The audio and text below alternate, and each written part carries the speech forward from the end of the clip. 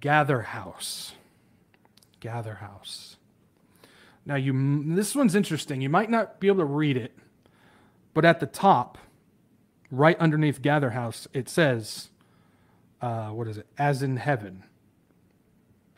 Even I'm having a hard time reading it. I've got another page I'll show you. But right there, they've got it right on the front page, Gather House. This one's interesting. Gather House is a group that is dedicated to nothing but worship and prayer. Their whole goal is to do 24/7 prayer and worship. So if we take a look at the second page here, right here, as it is in heaven. Okay. It says, we are a people unapologetically in love with Jesus, committed to partnering with heaven. And 24/7 prayer and worship, I'll talk about that in a second, determined to give our lives to the work of seeing his kingdom come to earth as it is in heaven. Say that again. To give our lives to the work of seeing his kingdom come to earth as it is in heaven, through the life-altering love and presence of Jesus. Again, if you're not looking for it, you may not see it. You also have to remember Stephen Furtick. Discernment is knowing the difference between right and almost right. So when we do a little bit more digging on who's involved with Gather House, we understand that that falls right in line with the NAR. Before we get to that, the 24/7 prayer and worship. We saw the same thing happen with, people have already forgotten about it. The Asbury revival, quote unquote.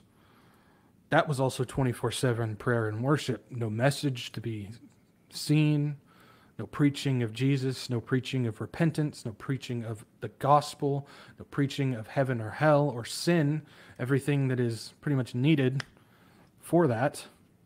None of it's there. It was just praise and worship and prayer. This is danger zone. Whenever you see things that's nothing but prayer and worship, you start getting into a danger zone, because then what they deem as for Jesus and worshiping Jesus and all this stuff actually becomes a manifestation ritual for all types of spirits and demons. If you don't have somebody directing what this is for and who it's about, you're going to have a whole bunch of people praying and worshiping different versions of Jesus, and then you're going to start seeing people who are going to start worshiping Buddha, you're going to start seeing Hindu, you're going to start seeing Muslim, you're going to start seeing a whole bunch of that start to come in, because there's no direction, no focus on who we are worshiping to, no direction on who we are praying to. It becomes a manifestation ritual where you're starting to manifest different spirits, and it's not the Holy Spirit. Now, at this point, a lot of people might think, dude, you are reaching, you are out of your mind. I am not. Because NAR churches do the same thing where they'll throw an event, 24-hour worship and prayer, invite everybody that you know. A whole bunch of people start showing up. There's no message given. Even if it was, this NAR church doesn't have a proper idea of who Jesus is, so a false Jesus starts getting thrown out there. You see how right and almost right comes into play? Do you see the importance of getting it right? You can't just throw out a different Jesus and expect people to all of a sudden give their lives to the proper Jesus.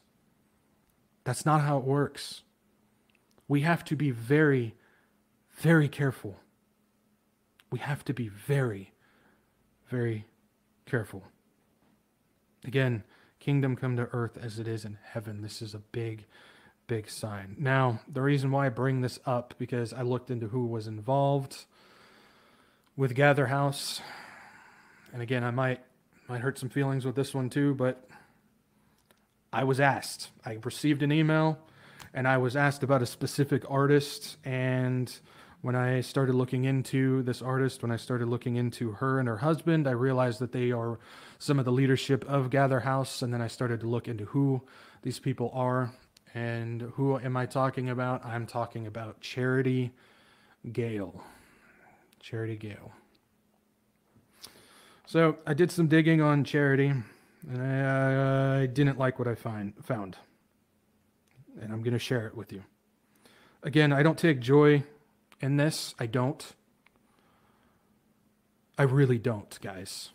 I want you to understand that. I don't take joy in this. I do it all the time. I drop names and I throw these people out like this. But I don't enjoy this. I don't. Her name is Charity Gayle, and she is a modern CCM worship singer. I looked into her background, and again, what I found was not good. You'll see an underlined sentence there. I know it might be hard to read, so I underlined the New Life Center Children's Choir and Advanced Children's Choir, the New Life Center Young Ladies Ensemble, and others. New Life Center. So I'm starting to get an idea of what I'm looking for. I then looked at another biography that she wrote. This is one that she wrote, and she also put, I also run a student theater program here in Buffalo every spring, and I am on staff as music director at New Life Center in Tonawanda, New York. So I'm getting the vibe of New Life Center. So that's what I was looking. And so started looking into it. I found this the website for a New Life Center in the Tonawanda region, but I wanted to make sure it was the right one. And so I managed to find this from her grandfather, Reverend David A. Robinson, loving grandfather of Charity Gayle. And he was the founder of New Life Center United Pentecostal Church, Tonawanda, New York. So I found the right place. He's the founder of this church that she's a part of, so it's a part of her background. So when I went back to the website and looked at it, New Life Center, under their beliefs section, they talk about the oneness of God. Again, if you're not looking for it, you may not find it. You may not see it. The oneness of God. Oneness is complete heresy, and it's pretty similar to modalism. Now, if you don't know what modalism is, or oneness, because they're practically, there's a little variation here there, but they're basically the same thing. It's basically the denying of the living Trinity that we know the Scripture teaches. The living Trinity, the Godhead. God is God the Father, God the Son, God the Holy Spirit, all at the same time. He is all three at the same time. And that's what Scripture teaches. That's the true belief of the Trinity. Well, they deny that, and it's similar to modalism, where God manifests himself in different forms at different times. Modalism is basically God can only be God the Father, God the Son, or God the Holy Spirit. He can only be one of those at any one time, and then he has to change modes to get there. Well, oneness is kind of the same thing, where he has to manifest himself as that. So Charity Gayle, she comes from the background of oneness Pentecostalism, and she aligns herself with it as well. So that tells me that she has a false view of the Trinity and who Christ is. Now, I've tried to find some recent interviews of her talking about her faith. Can't find it. Pretty much every interview that I see is just her about her music and stuff like that. So maybe she came out of it, maybe not. I do not know. She doesn't really talk about it. So, but if she still has that belief, she has a false version of Jesus that cannot save. And so she's writing music about a false Jesus that cannot save. You see how this goes down the chain? You see how this goes down? This is why I am so adamant about making sure, even if the song is doctrinally correct and you have the idea that you are singing to the right God, you still don't sing it. You still don't listen to it, because it comes from somebody who has a false view of Jesus. And I'm not just talking about modern worship songs either. I'm talking about hymns too, because there are some bad hymns from some bad people. There are. You have to be careful. You have to be careful. Right and almost right. I'm going to throw Spurgeon back at, I'm like, Throw it up there, because I want people to understand this. Discernment is not knowing the difference between right and wrong. It is knowing the difference between right and almost right. We are at war with right and almost right now, and Satan knows what he's doing. He knows what he's doing. I then looked into her music, because I got some background. I got how she's involved with Gather House, which seems to have an NAR view of things, and they want to do the manifestation events and all that stuff. I looked at all that, so then I started to look into her music and discovered that she falls into the same category of modern worship, which is me worship. She's in the me worship. Now, we also can find this in 2 Timothy 3. But know this, that in the last days perilous times will come, for men will be lovers of themselves. In the last days, perilous times will come, for men will be lovers of themselves. What we are seeing with modern worship music, with CCM music, is the focus is off of Jesus, it's off of God, it's off of the power of them, and it's placed on me and what Jesus and God does for me. Lovers of themselves and lovers of money. We'll talk about that in a second, too. We know this is coming, and it's here. This hollow, modern worship music that features repetitive, cheap, jingle-like words are built to sell. This music is not built to worship. This music is not built to give praise and glory and honor to Jesus. It's not for that. These songs are built to sell. They are built to get views on YouTube. They are built to get listens on Spotify. They are built to get put into the CCLI license network, so when churches sing them, they get paid. When you create worship songs that are about me, self-centered, and focus on what God can do for me, and pair it with simple, easy to remember, and repetitive lyrics, those songs shoot to the top of the charts. They're built to sell. They're built for money. And again, when we get back to 2 Timothy 3, for men will be lovers of themselves, lovers of money. The first two are right there in what is going on with worship music. Let's take a look at one of Charity's songs called New Name Written Down in Glory. It seems to be an original that took a few lines from the chorus of an old hymn called A New Name in Glory that was written by C. Austin Miles. There's like a couple lines from the chorus that they took and used for their chorus, but everything else is pretty much their own writings. Probably got it from the CCM filing cabinet. It's got thousands of pre-written songs for all these people to sing. But this 6-minute song, because all these modern worship songs have to be 6, 7, 8, 9, 10, 12 minutes long.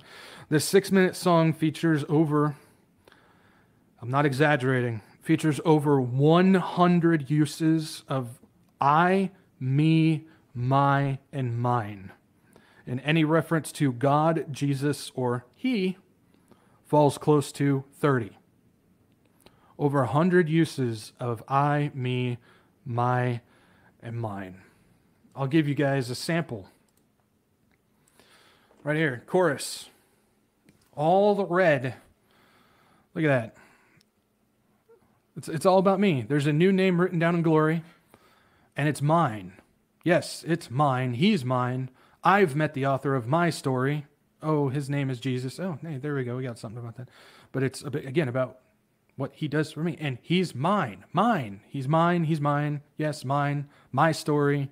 Yes, it's mine. He's the author of my story. I've met. He's mine. Mine, mine, mine. You guys get you seen the movie with the seagulls that just repeat mine, mine, mine, mine, mine, mine?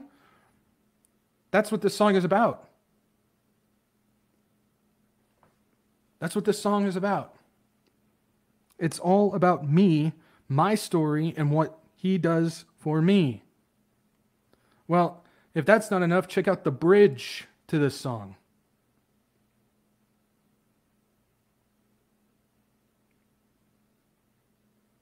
I'm just going to give you a second. Look at that. That's the bridge. And it's just repeated. I am who I am because the I am tells me who I am. And it's just over and over and over and over. Me, I am, my story, I, me, mine, I. That's the entire song. That's the entire song. It's not about Jesus. It's not about his glory. It's not about his power. It's not about his attributes. It's not about his characteristics. It's not about him at all. It's about me and my story and what he can do for me. That is essentially what modern worship songs are. And it stems from a certain specific type of teaching. Now, I'm going to throw this back up again because I'm going to make a point. I told you I was going to go back to Furtick, and I'm going to do so. We take a look at this chorus. I am who I am because the I am tells me who I am. Remember that. Remember that. Well, when I was looking at this song and I read that, when I heard that, something came to mind because I've heard that before. Not the song. I've never heard that song before. But I've heard that line before. I've heard that teaching before. And I discovered why. I went in my archives and I found why. Well, take it away, Mr. Furtick. But you didn't get in this mirror right here. This is a mirror too. This is a mirror too. You've been struggling over external issues. But what about what's in you?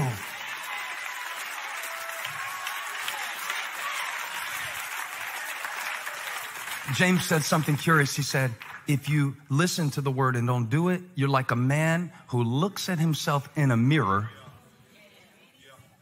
In the beginning was a word, and the word was with God, and the word was God. My maker is my mirror. God said, let us make man in our image, in our likeness. You are not my maker. You will not be my mirror. When God said, I am to Moses, my name is I am. He was trying to get him to see you are as I am.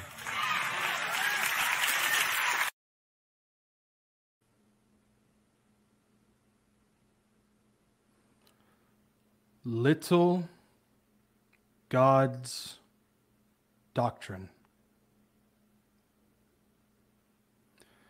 And they're very close to removing the little part of that. Furtick is literally teaching that when God said, I am, we're basically the same thing. I can't even say it. And that teaching that Furtick just put out there, when it says, I am, and you are as I am, that teaching, that's the same type of line that's being chanted and repeated in Charity Gayle's bridge.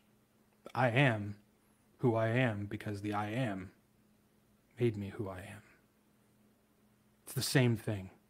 Right and almost right. Subtle, but wrong. This is what I'm warning about.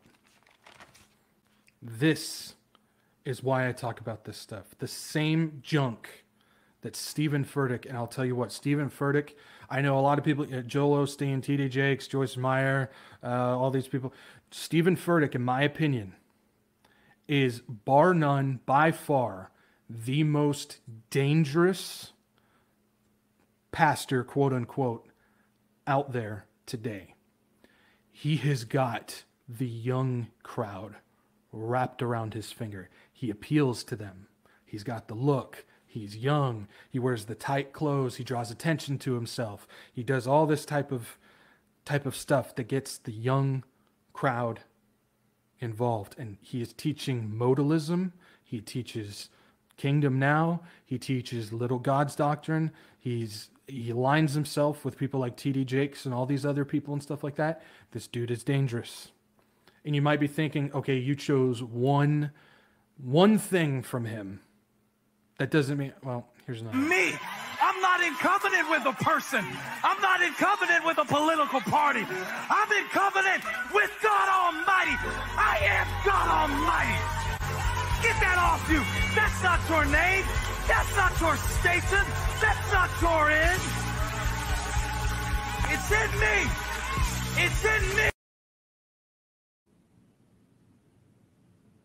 That was from a sermon 2 years after the first one I just showed you. He claims he is God Almighty. And he's teaching it to all of his followers. And anybody who has that view, who believes that little God's doctrine, you have a false view of Jesus that cannot save.